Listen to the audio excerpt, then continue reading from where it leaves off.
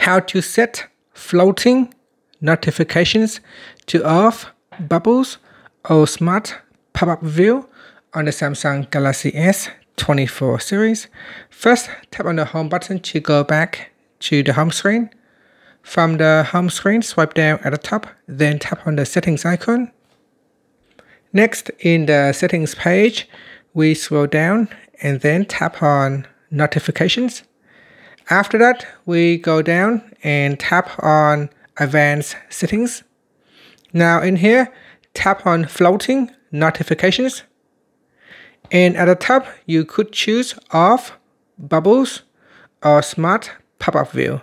So for bubbles, it said that if you choose bubbles, notifications for compatible conversation will include an icon. You can tap to change the conversation to bubble view. For smart pop-up view, receive notifications as icons that can be tapped and expanded in pop-up view.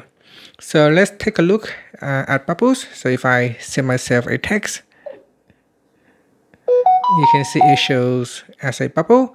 Now because I have already set this as a bubble view, I can go into conversation and switch it off. So in settings, in conversations, you can see here, at the moment I have bubbled this conversation already. I can switch it off. And here if I send myself a text, I can tap on that, expand it, and then convert it to a bubble. And now I can simply just tap on it to open, to expand the conversation. And that is the bubble. So we go down here. So that is the bubbles mode.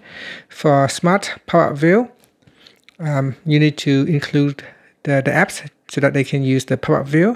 So here, tap on included apps and go down and make sure you turn on messages. So once you have turned it on, you can see if I send myself a text, then this is the smart pop-up view. It's different to the other one.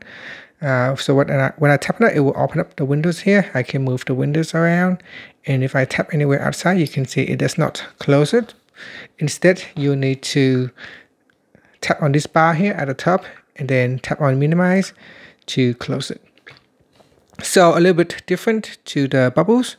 This is the smart pop-up view, and I can expand it or I can simply close it. And that's it. So that is the differences between the two as well, between the bubbles and smart pop-up view. And that's it. Thank you for watching this video. Please like and subscribe to my channel for more videos.